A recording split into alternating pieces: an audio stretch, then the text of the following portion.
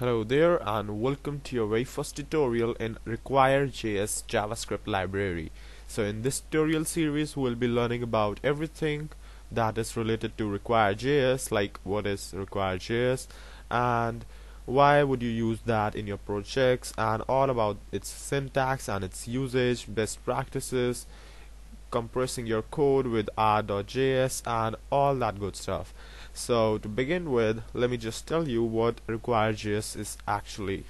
So if you look at their official website, it says that RequireJS is a JavaScript file and module loader. It is optimized for in-browser use, but it can be used in another JavaScript environments like Rhino and Node. Using a modular script loader like Require would improve the speed and quality of your code. Well, that wouldn't help a lot if you are very new to JavaScript or you just know the basics, but what they're trying to say here is that RequireJS kind of packages all of your JavaScripts in one JavaScript file and basically makes it easier for you to manage how the JavaScript files are loading. So for instance, let's say you are using some framework, let's say Bootstrap, and you are using a lot of script files here like that, 1.js, 2.js, 3, 4, 5 and so on and so forth.